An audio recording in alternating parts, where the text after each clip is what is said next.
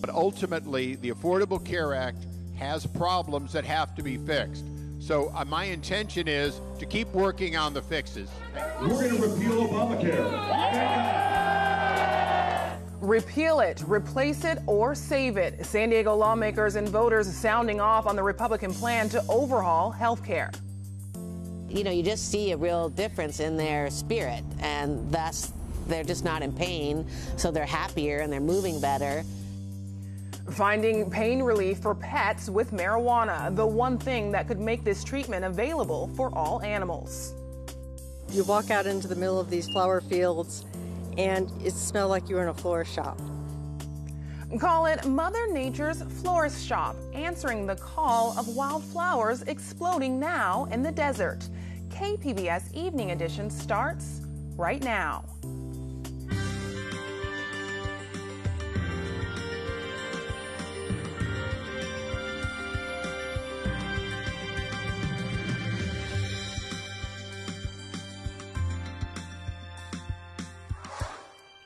Good evening, and thanks for joining us. I'm Ebony Monet. California has joined the legal fight against President Trump's travel ban. Attorney General Xavier Becerra says the state is signing onto a new lawsuit filed today by Washington State. In a statement, Becerra said even though the text of the ban has changed, it's still an attack on people based on religion and nationality. Maryland, Massachusetts, New York, and Oregon also in the legal action. Trump's revised ban bars new visas for people from 6 predominantly Muslim countries: Somalia, Iran, Syria, Sudan, Libya, and Yemen. It also temporarily shuts down the U.S. refugee program. With 5 ayes and 2 noes, the California legislature took one step closer to barring communication between local law enforcement and federal immigration officers. This so-called sanctuary state bill advanced out of the Appropriations Committee today. It would bar police and sheriffs from detaining people solely for immigration violations unless a judge issues a warrant. Nobody wants dangerous criminals in our communities. And President Trump has said he only intends to deport the quote-unquote bad hombres. But the actions of his administration tells us something different. Headlines from across the nation tell of arrests and deportations of folks who could hardly be described as dangerous. The bill was recently amended to allow California authorities to notify federal immigration officials 60 days before violent felons are released so they can be deported. Law enforcement representatives say it's not enough. There will be a full Senate vote on the measure later this month. There are new numbers out on the Republicans' health care overhaul. The Congressional Budget Office says 14 million people will lose coverage next year if the current House bill passes. Nonpartisan analysts say the number of uninsured would grow to 24 million by 2026.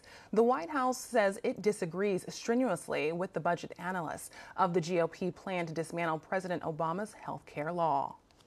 San Diego Representative Scott Peters is holding a town hall meeting tonight at Claremont High School. It caps off a weekend of town halls held by fellow Democrat Susan Davis and local Republicans Darrell, Issa, and Duncan Hunter.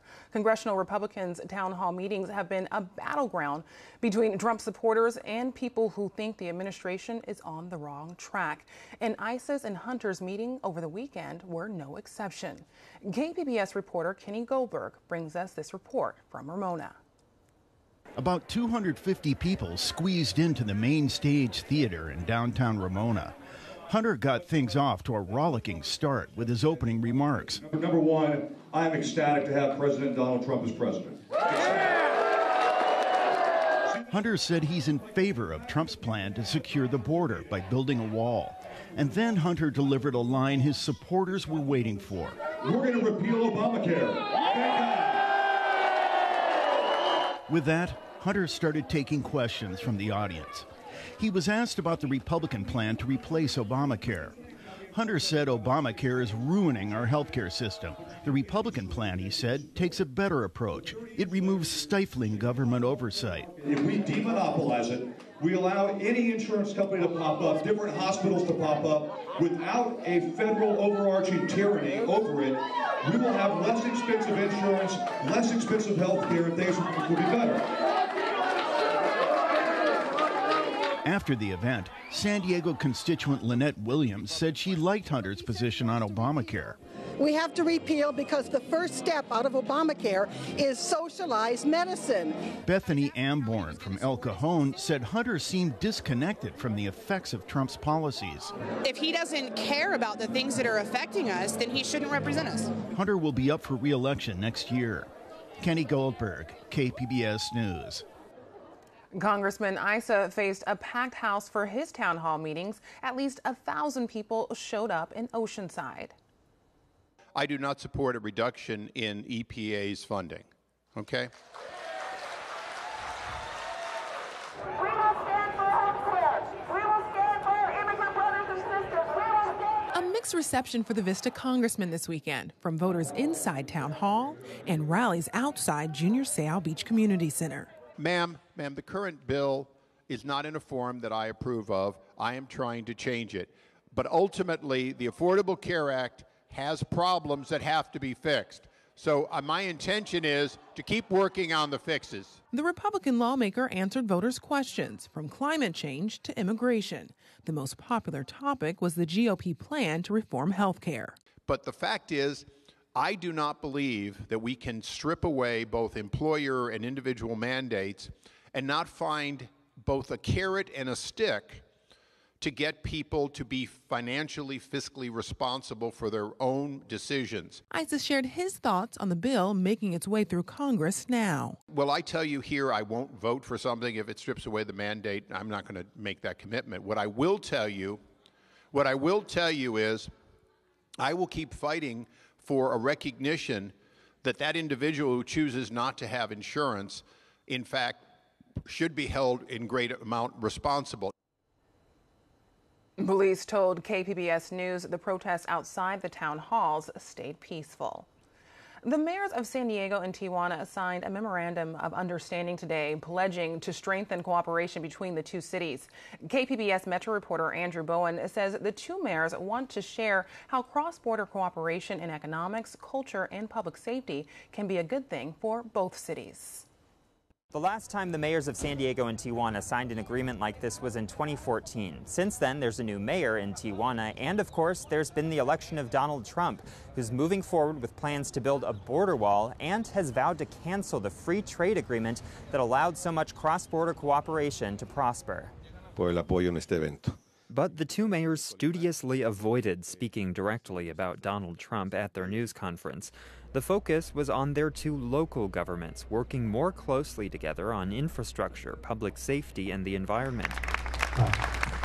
There was, however, one thinly veiled mention of Trump by Juan Manuel Gastelum, mayor of Tijuana. While some are thinking of walls, we will continue building bridges of understanding. San Diego Mayor Kevin Faulconer, like Trump, is a Republican. He's carefully avoided open conflict with the president. Instead, he's opting to put forward the San Diego-Tijuana relationship as a counterexample to Trump's narrative of Mexicans murdering Americans or stealing their jobs.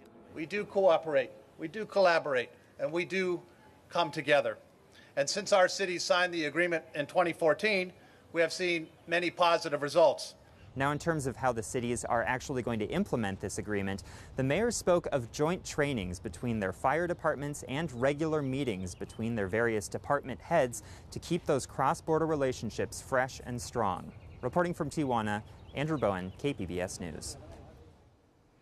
Leaders in South Bay are demanding action following a sewage spill in the Tijuana River. More than 140 million gallons of raw sewage spilled into the river in Mexico last month. The contaminated water flowed into the U.S. State health officials say water quality has improved along the Imperial Beach shoreline. City leaders from Chula Vista, Coronado, National City, Imperial Beach, and San Diego sent this letter to groups and lawmakers who can help fast-track water quality improvements. They wanted to share residents' frustration with their water woes, saying they want to see action on protecting the water quality in Tijuana River. Financial interests behind San Diego deals worth billions are undisclosed. A city law sets out to change that to prevent conflicts of interest and criminal acts.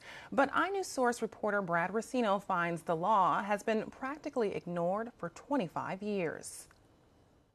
So, Brad, what's 225?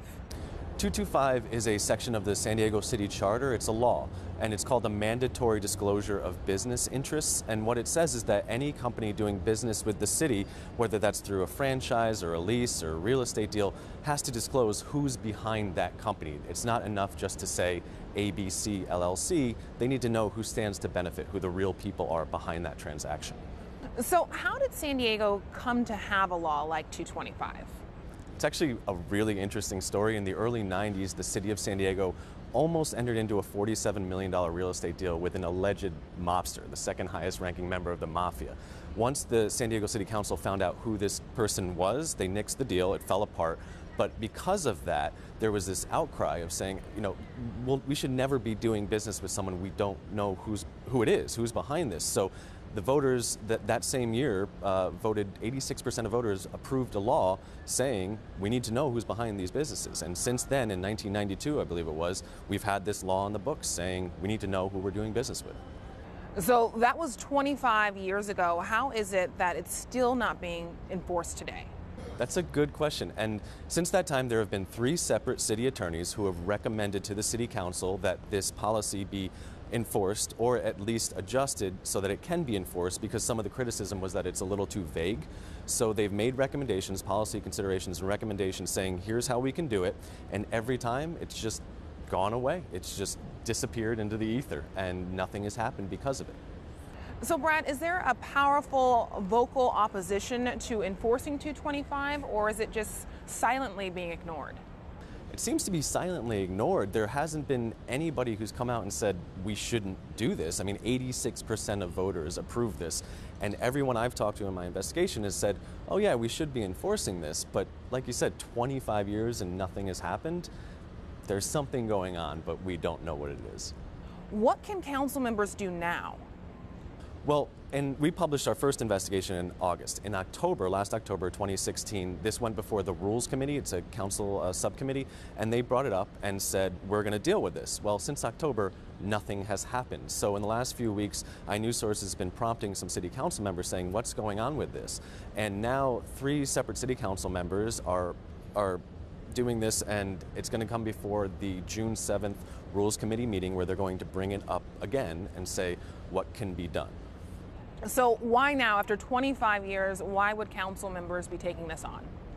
Not to pat ourselves on the back too much, but it's because we've been asking questions. We've been hounding them, saying this is an old law. Why is it not being enforced? I've talked to David Alvarez, Councilmember David Alvarez, several times. Talked to Councilwoman Barbara Bree. I've been in touch with Myrtle Cole's office. I've been trying to talk to the mayor's office about this. So we've just been on them, saying what is going on and let us know. And since then, there has been some action on the issue.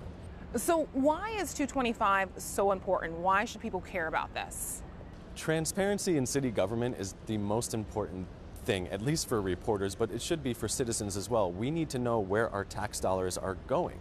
You know, it's not enough. Someone shouldn't be able to hide behind what's called a Delaware LLC and cloak their identity.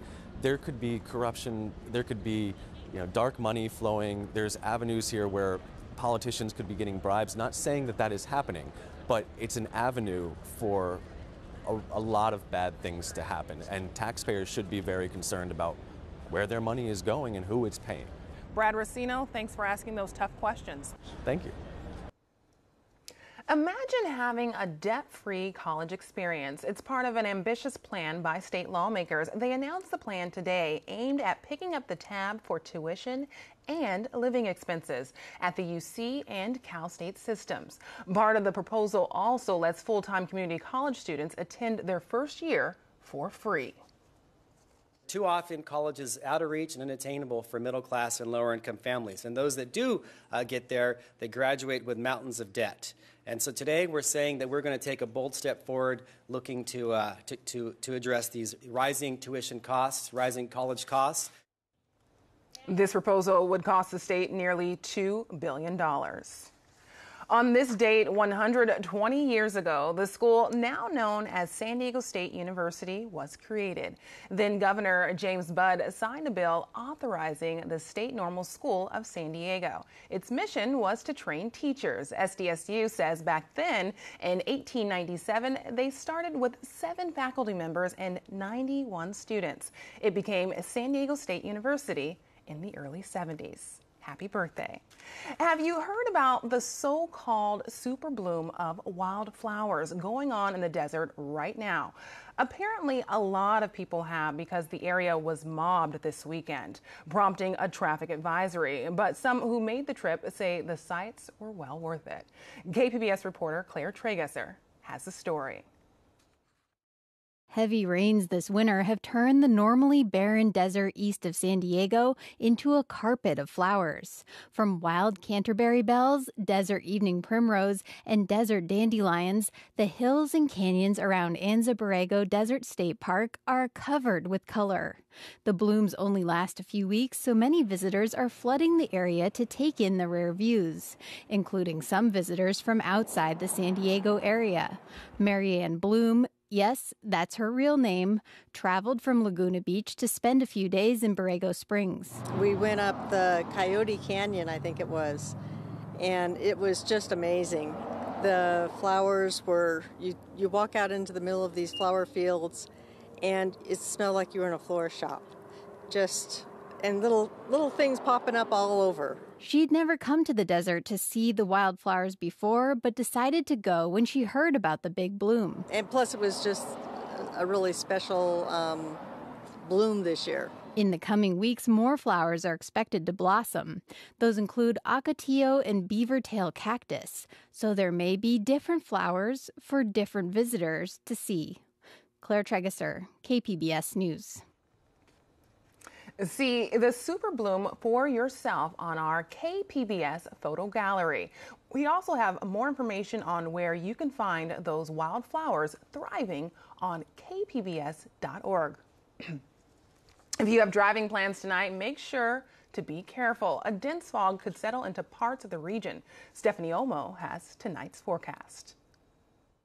Mainly quiet conditions tonight as we slowly begin to wrap up the day today here across the San Diego area. Notice satellite and radar really not picking up much of anything. The storm track remaining well up to the north, impacting the northwestern portion of the country. I'll get to that in just a moment here, but notice just mainly clear skies, but we will be dealing with dense fog through the overnight hours. I do remind you we do have a dense fog advisory out and into effect through the overnight, so you definitely have to take it easy on the roads, especially for tomorrow morning's commute. Temperatures tonight down to at around 58 degrees in the metro area. As we check out tonight's forecast in San Diego County and Borrego Springs, clear to partly cloudy skies down to Ramona. Temperatures tonight will be at 47 degrees, Alpine at 50. Mount Laguna will be dropping it down into the 40s, so a bit chilly here for tonight. But hey, great news is many folks will be enjoying that sunshine into the next couple of days. High pressure system really locked in place. It's a strong high. Many folks will actually be talking about near record warm temperatures in many locations out into the southwest. I'll be talking about temperatures well above the normal for this time of year. Now, high pressure system pretty much going to stick around with us throughout the course of this week, getting in that warm flow.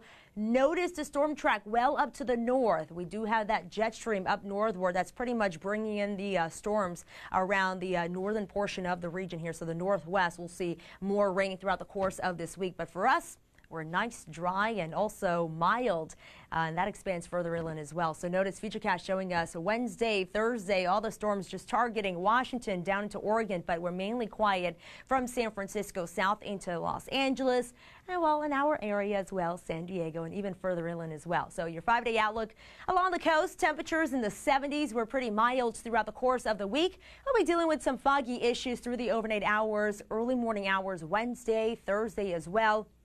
Temperatures will be at 75 as we wrap up the work week on Friday. A little bit further inland, also many folks enjoying that sunshine and also pleasant conditions. We'll be warming up into the 80s, falling back into the 70s for the first part of the weekend.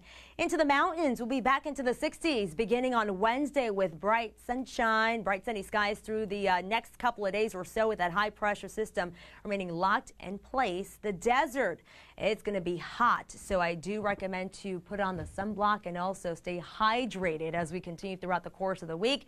And we'll notice temperatures will be soaring into the 90s. I'm Stephanie Omo, KPBS News. After a meticulous restoration that took more than a year, a Stradivarius violin stolen from violinist Roman Totenberg is about to return to the stage. Associated Press reporter Ted Shaffrey says a former student of Totenberg's will play the instrument tonight at a private concert in New York. Now it has a little bit more golden sound. Violinist Mira Wang is exploring the possibilities of the Ames Stradivarius violin. It's like rediscover a sleeping beauty.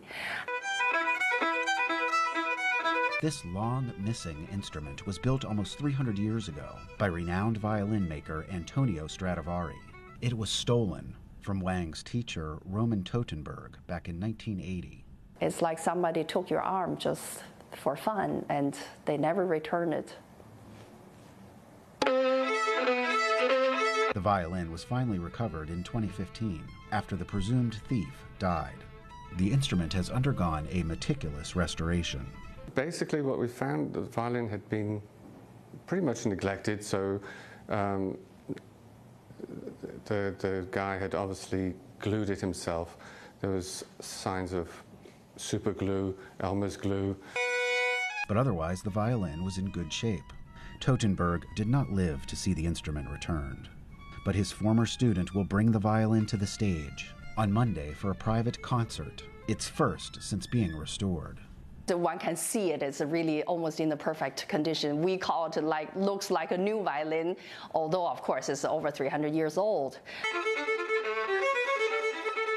The instrument is now owned by Totenberg's children and is likely worth millions of dollars. Ted Shaffrey, Associated Press, New York. And if that name, Totenberg, sounds familiar to you, one of the 3 children who now own the Stradivarius is Nina Totenberg, the legal affairs correspondent for NPR. Coming up tonight on PBS NewsHour, running a marathon in below freezing temperatures. Why some runners in Russia wouldn't want it any other way. I love this place. I think temperature is pretty warm today. I expected it to be colder, but I think it's a good start for me to start ice running. Plus, Al Gore slams the EPA chief for downplaying carbon dioxide's role in climate change. That's tonight on PBS NewsHour, starting at 7, right here on KPBS. As more states legalize marijuana, pet owners are giving their dogs and cats cannabis to treat everything from anxiety to arthritis. Associated Press reporter Terry Che has the story.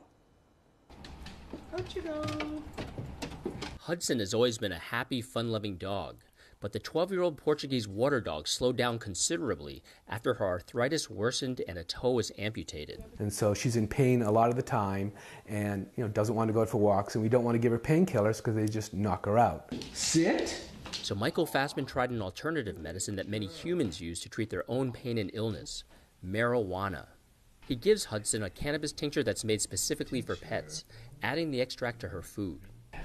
Look. She's livelier. She's more engaged. She's happy to see us. She wants to go out for walks, and she seems like she's not in as much pain. Or she's in pain, but she doesn't care as much. It's hard to know. This one works a lot faster than the other. As more states legalize marijuana for humans, more pet owners are giving the drug to their animals to treat everything from anxiety to cancer.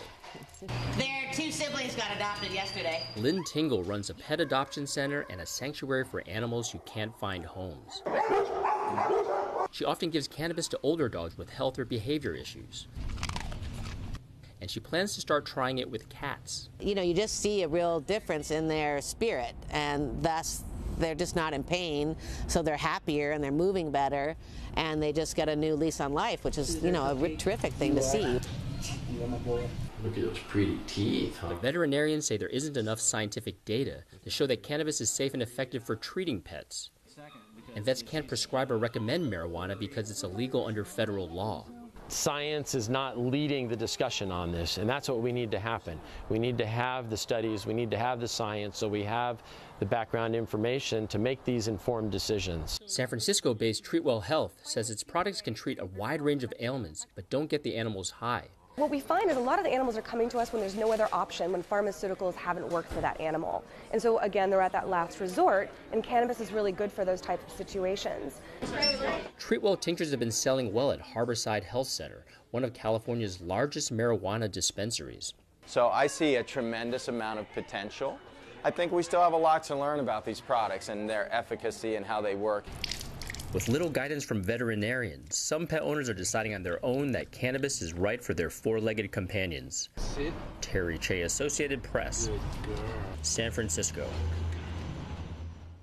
You can find tonight's stories on our website, kpbs.org/evening edition.